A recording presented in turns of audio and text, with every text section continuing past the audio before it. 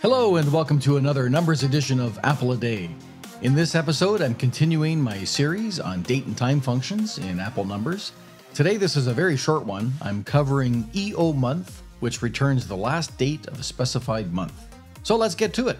I already have a blank numbers document open and a cell selected, so I'm just going to type in the equal sign to bring up the formula editor. I'll type in EOMONTH and press Tab or Return. And you can see that this function takes two parameters, the start date and the month offset.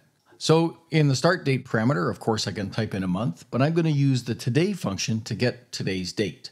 So I'm going to type in the word today and press return. And the today function does not take any parameters. It just simply returns today's date. So if I press the tab key, I move over to the next parameter, which is the month offset.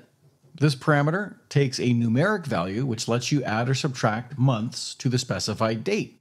So if I type in 0, it would just be the current month, 1 would be the next month, and -1 would be the previous.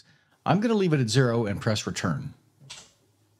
The date shows me September 30th, which is the last day of the current month. All right, so it works. It's doing what it's supposed to do. But when would you use something like this?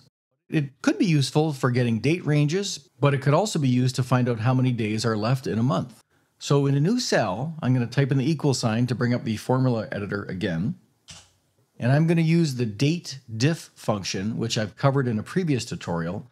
Date diff lets you determine the difference between two dates, and you can specify if you want that difference to be in days, months, years, etc. So we want to see the difference between the current date and the last day of the month to know how many days are left in the month. So I'm going to type in date diff and return. And we have the start date, which is going to be today's date. So I'll type in today again and return and press tab to go to the next parameter, which is the end date. And in end date, I'm going to type in EOMONTH and press return. And EOMONTH also takes a start date. So we're going to type in today again because we want to use today's date in order to calculate the last day of this month. So type in today and press return and tab over to the next parameter, which is the month offset. And because we're interested in the current month, I'm going to leave that at 0, just like we did before. And rather than tabbing over to calc method is a parameter for date diff. I want that to be number of days. So if I click on the drop-down arrow, I'm going to select D for days. So here we have an example of using embedded functions within numbers. It can be quite powerful yet complicated.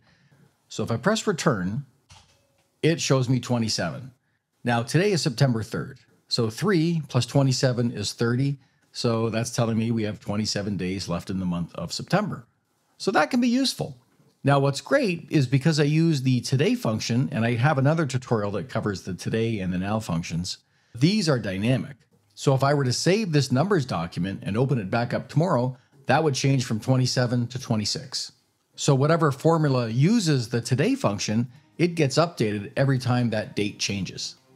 Now of course you don't have to use the today function. You can type in an absolute date, or you can use values from other cells to specify the start date and month offset. I demonstrated that in my last tutorial, which covered the eDate function. So that's pretty much it for EOMONTH, a very simple but useful function in Apple numbers. Thanks again for watching. My name is John Martins. Please like and subscribe, and I'll see you in the next episode of Apple a Day.